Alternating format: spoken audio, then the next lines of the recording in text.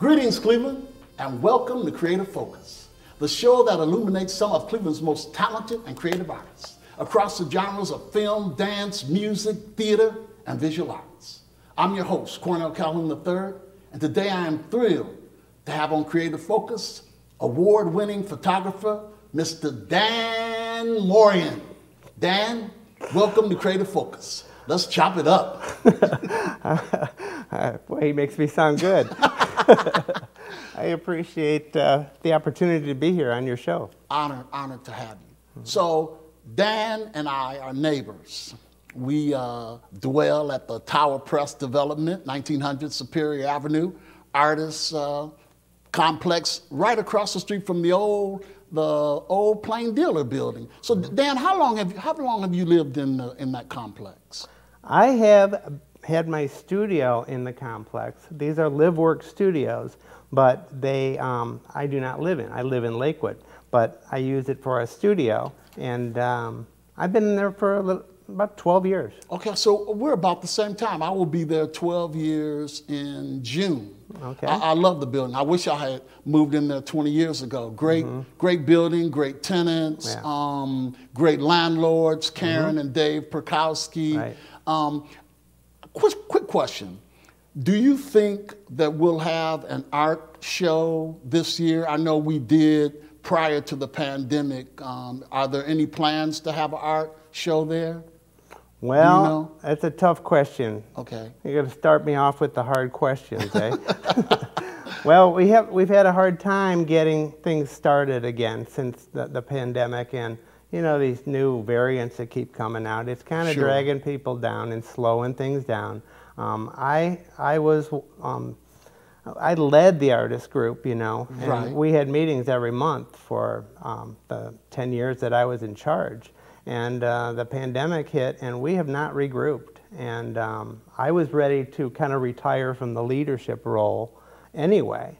So nobody's kind of taken the helm to make it all get started again. Okay. And Karen, our landlord, wants to help, but we need someone to step up. So about how many artists do we have in the building right now on that first floor? But I guess there are artists on the second and third floor, of course, because I live on the second floor. Yeah. So, but how many art studios are on the first floor of that building? We call them artist live-work spaces, okay. And there are 16 of them on the first floor. And I would say maybe a little more than half of the people actually live in the spaces, and the rest are kind of like myself. They live out in the suburbs or something like that. But during the, we're able to do their studio work. Like, I'm a photographer, and I take pictures in the studio. My wife would not want me at home setting up my camera and the lighting in our apartment, you know. So it's really great to have the studio downtown in a really wonderful location. So how did you get started in photography? I mean, you know, I remember when I was a young man, I loved photography. I had a Yashica, and then I graduated to a Nikon, and I had one of those big lenses that I would slap on that Yashica to make myself look important. So how did you get into photography?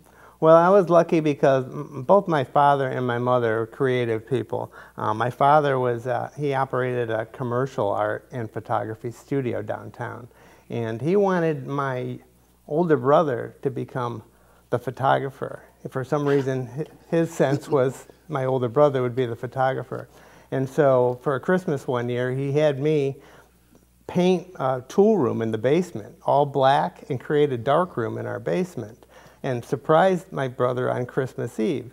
Well, it turns out that he took an interest, but I was his assistant at that time, and I was only about 10 or 12 years old. Wow. And when I first saw the pictures develop in the tray, I was amazed by the magic of photography and the picture just appearing on the paper. Right, right. So I took the love for it. And my brother Greg, who I was, we thought was going to be the photographer, is in commercial real estate.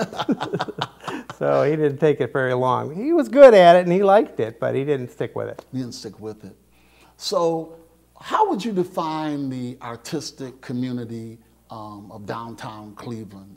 Is it vibrant? Is it? I know COVID had a lot to do with some of the down trends, but how would you just describe it generally? I would say that there is a lot of enthusiasm in a small percentage of the arts community. I think what's happened is a lot of the arts community has had a hard time motivating and getting back into it. I actually thought in the beginning of the pandemic that my creativity would give me all this time to do things, my ideas, come up with all these new things. But it really didn't. I spent most of my time during the pandemic trying to figure out how I was going to pay my bills.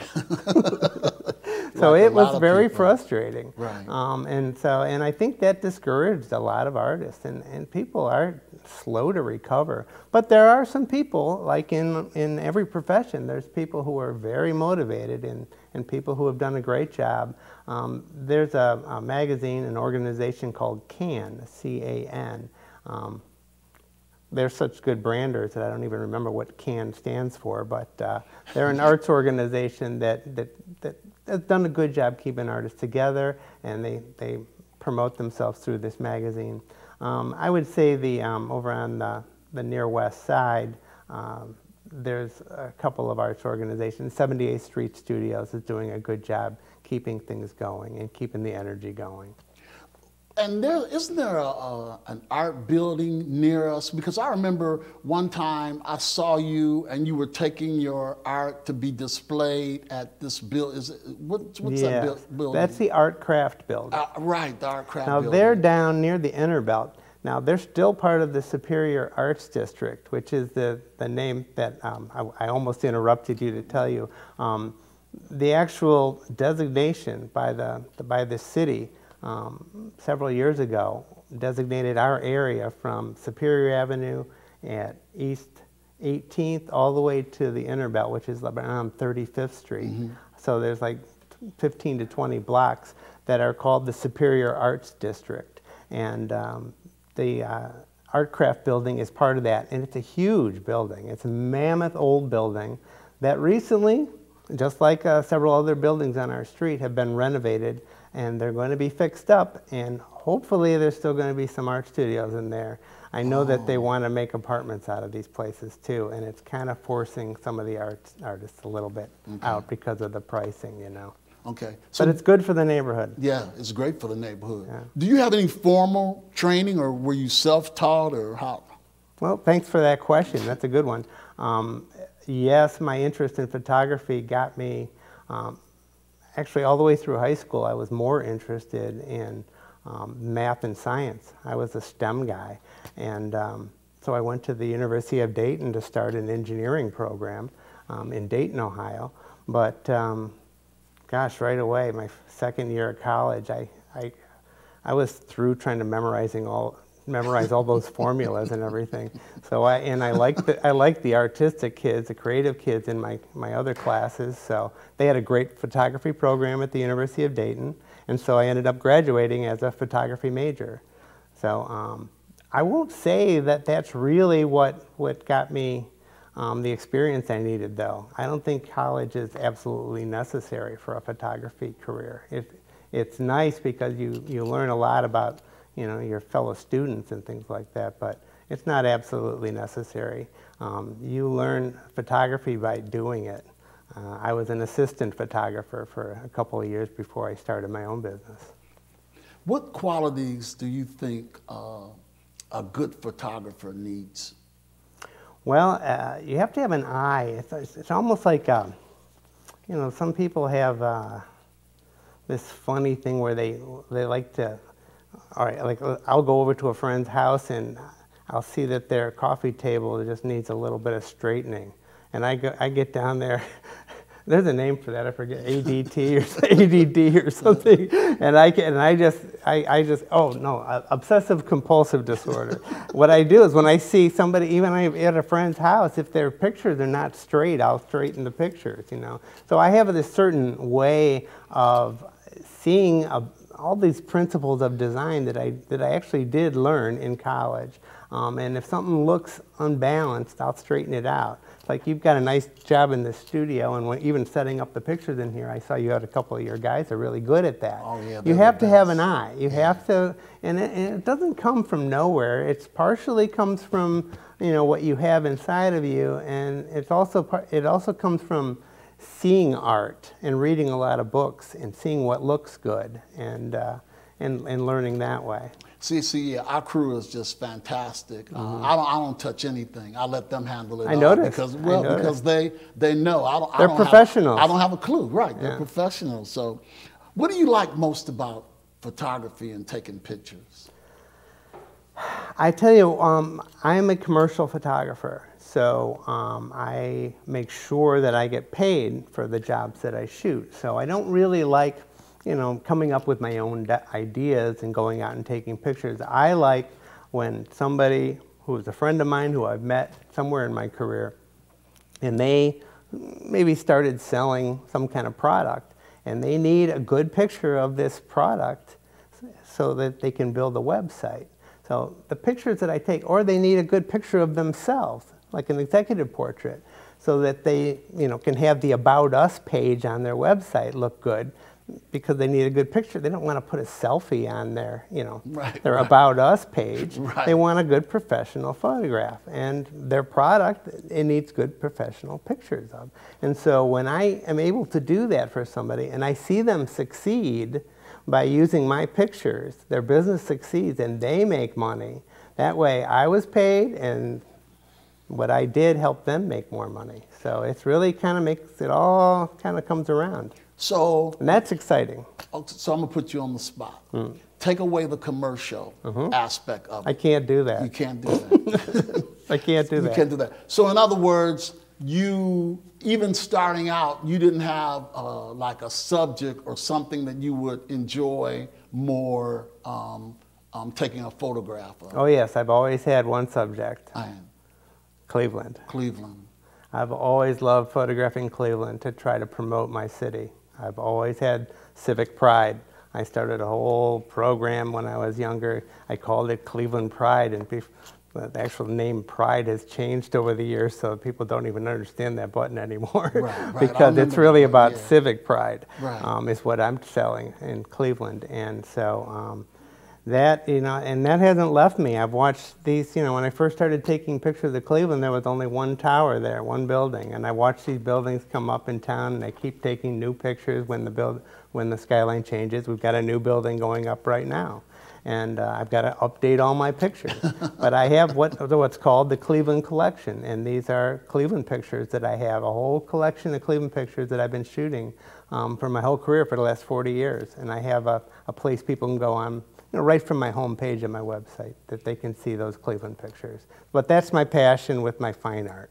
And what's that website? Give us that website. So straightshooter.com. Straightshooter.com. Yeah, www.straightshooter.com. Straight Shooter is my commercial business name, and that's my commercial website. But right on the home page, you can see down near the bottom that you click on this picture to see all my Cleveland pictures. Okay, so if someone wanted to contact you about a photography job, they could go on that website and get. Yes, you'll see the email address you just click on, or you can call, and also my phone number, my cell phone number. Call my cell phone number or text me anytime. And what is the cell phone number? Area code 646-621-6434. And that 646 area code is from when I lived in New York City for 8 years. Oh, wow. And that's, people don't understand that area code, but you know, today's world, it doesn't even matter. People have phone numbers from all over the place. So. Okay, give me that one more time. Area code 646-621-6434. Okay, so that's the number if you want to contact Dan. You can send me a text or call me at that number. Okay. So what would you say is the least thing that you like about photography or don't like about photography? What would be the difficulty, the difficult part of being a photographer? I have a pretty easy answer for that one. It's making a living. And I've already touched on that because I'm a commercial photographer. I wait for people to pay me to take pictures of something that they need. That's the way I've been able to pay my bills for 40 years, self-employed. And so the business aspect of what I do is the most challenging, because you have to, everywhere I go, I meet people, I always have cards in my pocket, I have to sell myself to people, and that gets a little wearing after a long time. You start, people start to avoid you because they think you're going to sell them something. I mean, it's a little uncomfortable, but it was kind of driven into me from my father to sell. You have to sell.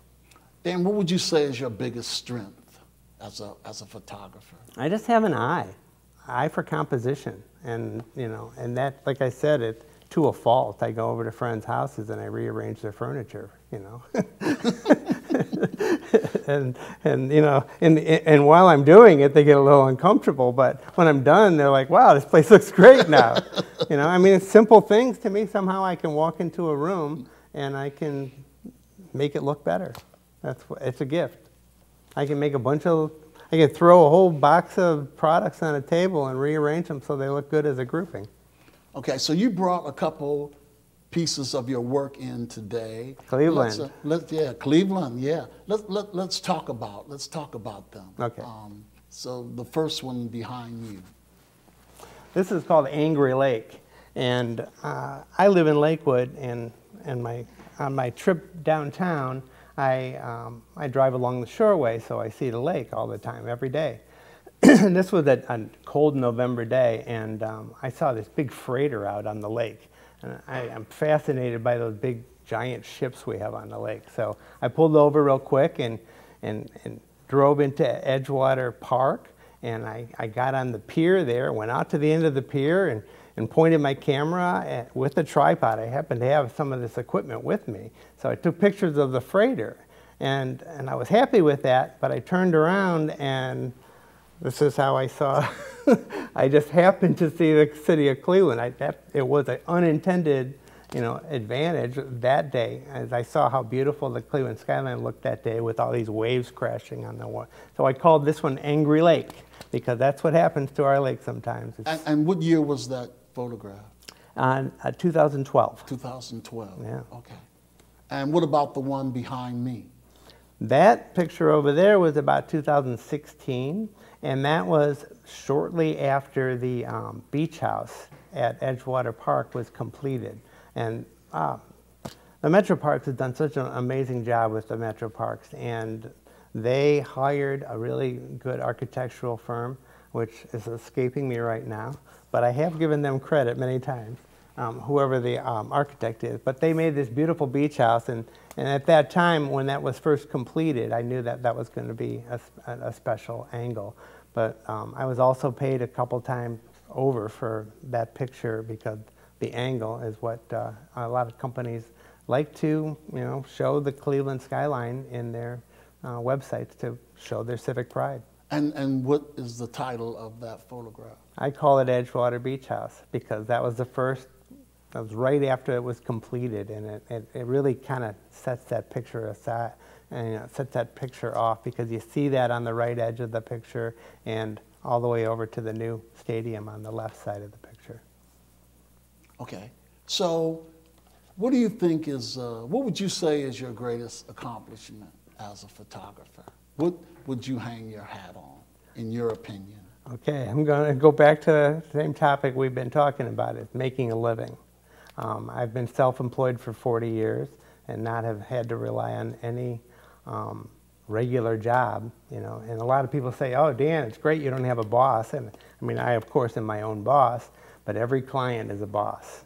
So it's not, self-employment is not just that easy at all. It's very difficult. And if you can keep it going and pay your bills and stay in business for 40 years, my hat's off to you as well. And what would you tell some young person who might have an interest in photography, who might want to be a photographer? What advice would you give that person? Well, I encourage artists to look into the photography field because there are ways, whether it's weddings or portraits, there's a lot of areas of photography you can make a decent living, but you have to be prepared to do the work and be social and make those sales calls. You know, even when you're at a party, just talk to your friends and find out if they need photography at their company where they work. And because, you know, you gotta make a little bit of money each time you shoot, because you pay your bills. This equipment's not cheap. What projects are you working on now? Is there anything that you can discuss? You know, when people ask me that, sometimes it's really glamorous and interesting because I'm doing a fashion shoot or something like that for a jewelry company. But other times, you know, like just last week, I had to go to a company in Akron that converts regular vans, large oversized vans, like even high quality vans like Mercedes-Benz. They convert these into even mobile offices. They change their business is changing these vans from, you know, just an empty van to a complete, even a bloodmobile. You know, that's what their business is. So what they need to do for their website is to show these different transformations that they make with good pictures. So I take pictures of the outside of the vehicle and the inside of the vehicle, taking really small portable lighting inside the vehicles, which is always really challenging because you don't have hardly any space to move. But it's not very glamorous, but they paid well. Now, do you shoot weddings and private events as well? I did early in my career. Okay. Around 2008, I think a lot of people remember that was a very difficult time for our economy. Right. And so my business, that was before COVID. That was the last time my business had any trouble at all. And back then it was a little scary because I didn't know how I was going to keep paying my bills because my phone just stopped ringing. So I remember early in the career shooting a lot of weddings when I was first starting out because, you know, I just wanted to make money any way I could. Right. So I went back to a few weddings, and thankfully that recession we had for those few years didn't last too long because that's hard work, weddings. So I backed out of that.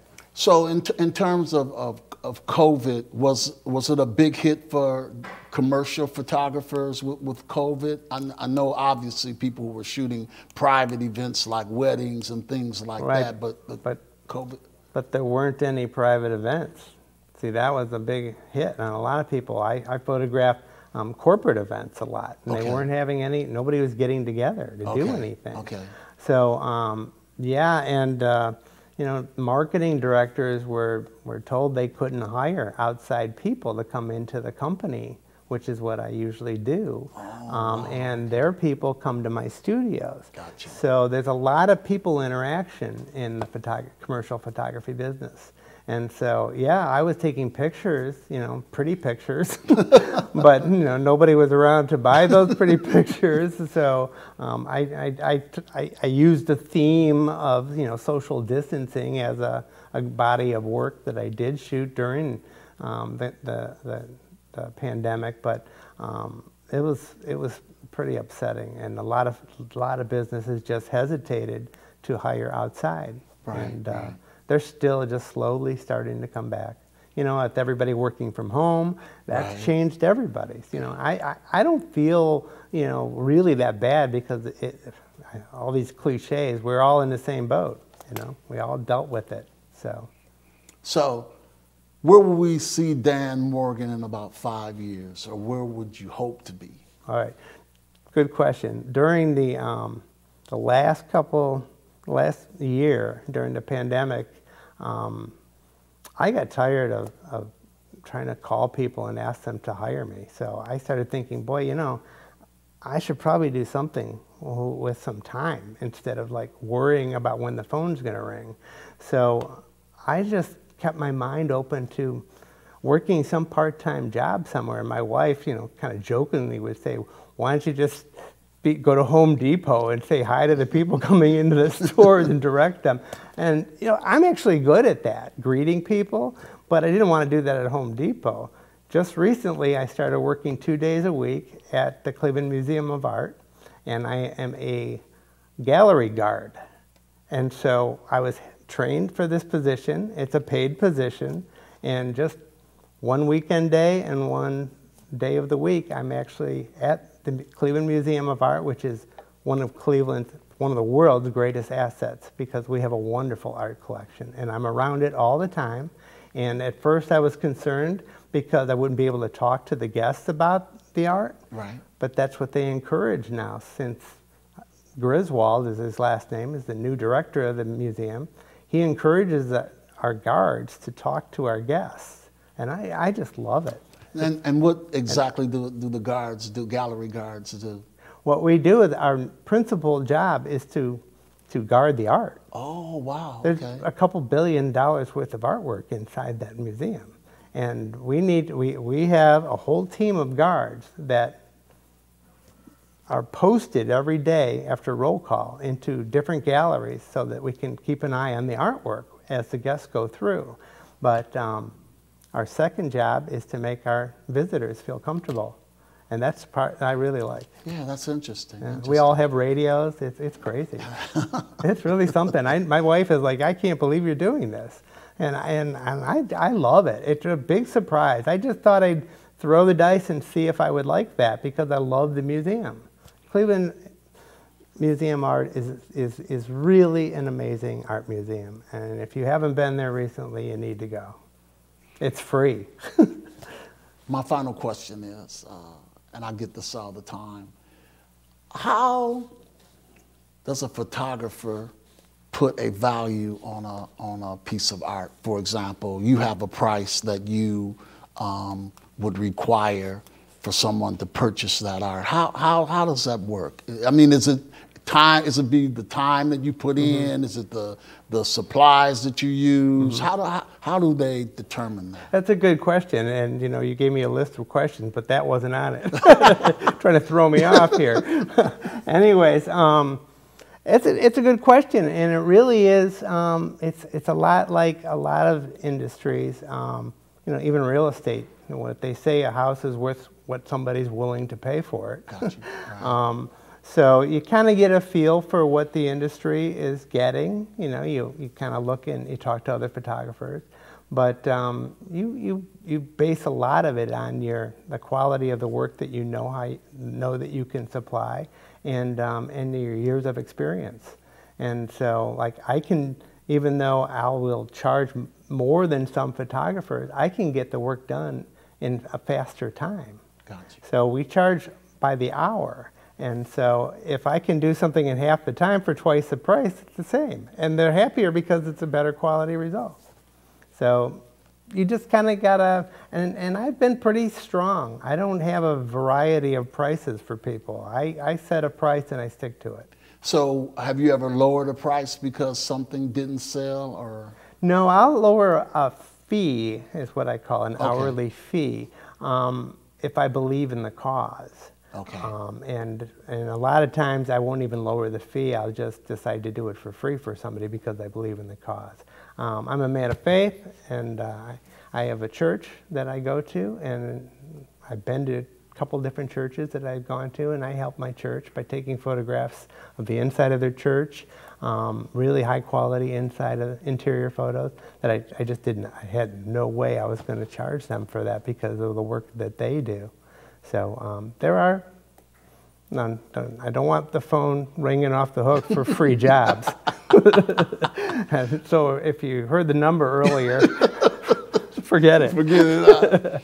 But no, I do believe in helping out, causes that are worth it. That's wonderful. Yeah, Thanks so much for coming on the show.